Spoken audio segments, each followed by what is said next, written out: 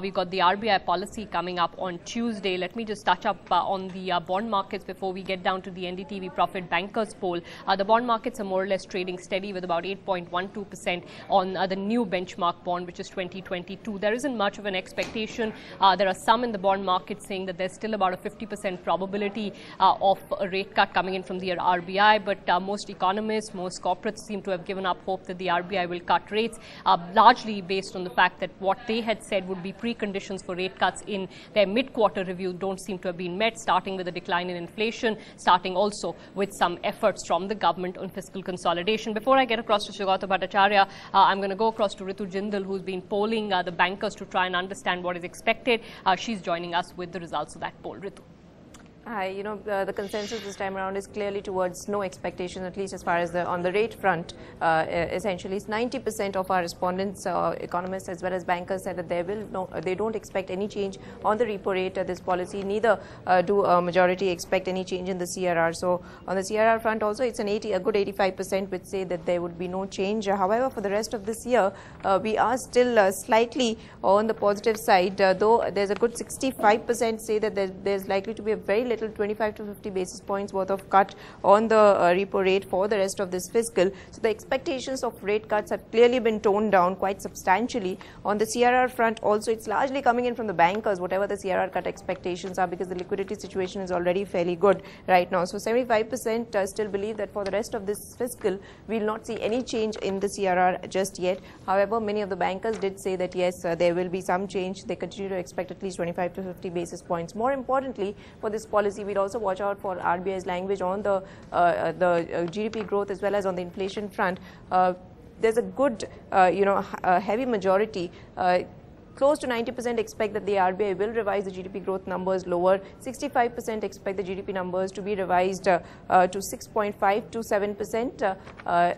There's a good 25% which expect it to be even lower at 6 to 6.5%. Just about 10% believe that RBI may want to wait for the monsoons to actually play out completely and only then change its guidance, if at all. On the inflation front, there's a good 60% say that RBI will not change the inflation forecast just yet, keep it at 6.5% that it has.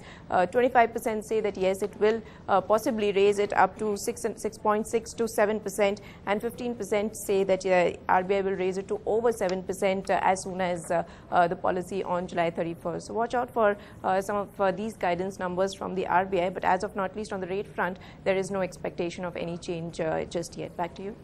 Ritu Jindal, thanks so much for getting us that poll. So most participants suggesting that the RBI will hold on to a status quo. Let me get Saugata Bhattacharya in. He's Senior Vice President, Business and Economic Research at Axis Bank, with his thoughts. Saugata, good morning. Thanks so much for joining us.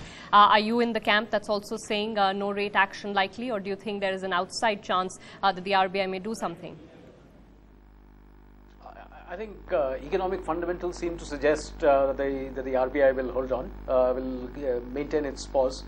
I personally would like to see a further easing of monetary policy at this point in time, but a cool, dispassionate look at the economic fundamentals suggests that there have really not been too many changes since April and June, when the strong RBI statements on, as you said, preconditioning its monetary policy stance on various other policy, fiscal policy particularly, has changed. So really, I mean, the only real change that I can see is that the global situation seems to have worsened significantly since that time, particularly the events of the last couple of weeks. And despite the ECB, as you mentioned, the ECB and other European policy authorities trying to make a claim that they will deal with the situation, I think there is significant chance of a deterioration in the global environment, and that's probably the only, not even the drought, not even the prospects of a much worse than expected rainfall. I think that's the global environment is the only change in economic fundamentals which might prompt the RBI as an outside chance to cut rates at this point in time. Saugata, since you mentioned the global factors, I think a lot of people have taken off from what other central banks have done. Even Asian central banks like Bank of Korea and suggested or argued that maybe the RBI should follow suit. But I think our domestic conditions are probably a lot different than any of these. Even say Korea, which may be the best comparison to make, they don't have the kind of inflation problem or the kind of fiscal issues that we are facing. So not a fair comparison on final analysis. I think you're absolutely right on that, Ira, because in addition to the factors that you mentioned, that their economic fundamentals are better than that of India, I think their exposure to the global markets via their exports is much higher. So in the event of something happening or a slowdown in exports in global world trade and global imports, those economies are likely to be far more affected than India would. So our sense is that the RBI at this point in time, given the improvement in liquidity, and liquidity is probably not likely to become as bad as it was the last year, and given the fact that the rupee, in the absence of other policy reforms, the rupee is likely to remain weak, the earlier RBI indication that exports might be a potential driver of growth, that stance will still remain the same in this policy. So I don't know really what other measures they might try on the export front, but they would probably take the call that the weak rupee is likely to push India's exports, and that will be one driver of growth in this slowing environment. Saugata, on the monsoon side, they'll probably highlight that more from an inflation risk perspective than a downside growth risk perspective? Again, I think you're completely right. They will do exactly that, as you said, that the inflationary, the impact on inflationary expectations due to the worsening monsoon situation, and also the impact on the fiscal side. That's another side. That's another effect of a bad monsoon. So the two will probably more than offset the concern on growth. We think that we are definitely likely headed towards a sub-6 growth, particularly with the impact of the monsoon. But despite that, they will probably take the call that the slowing growth arising from the poor rainfall and relatively poor agricultural growth situation will not be as amenable to monetary policy movements as the potential inflationary impacts. I think they will be very, very worried that increasing, as they've highlighted in the June policy, that headline inflation is likely to translate into a worsening wage price spiral.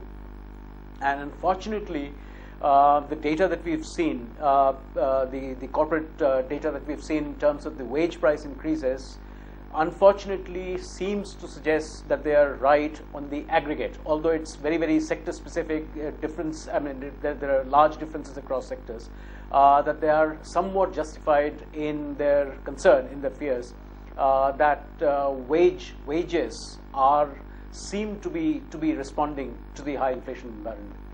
All right, Saugata, the last question then, a quick word on what you think they could revise on the GDP forecast and also the inflation forecast, if at all? Exactly as your correspondent suggested, my sense is that they will probably come in the 6.5% to 7% range for GDP growth. They will probably not take it down to 6, but there will be a clear indication of a downside risk in growth. And inflation, they will probably revise it into the 6.5% to 7% range with upside risks. So that's the tone that will come in. That'll probably come in the changed growth and inflation balance. All right, Saugata, thank you so much for joining us and giving us your thoughts. Hope to get your thoughts post policy at some point as well. India's #1 news app just got even better. Download NDTV's new app, fully optimized for Retina display, full screen view, faster response time, and Sudoku. NDTV's new iPad app. Download now.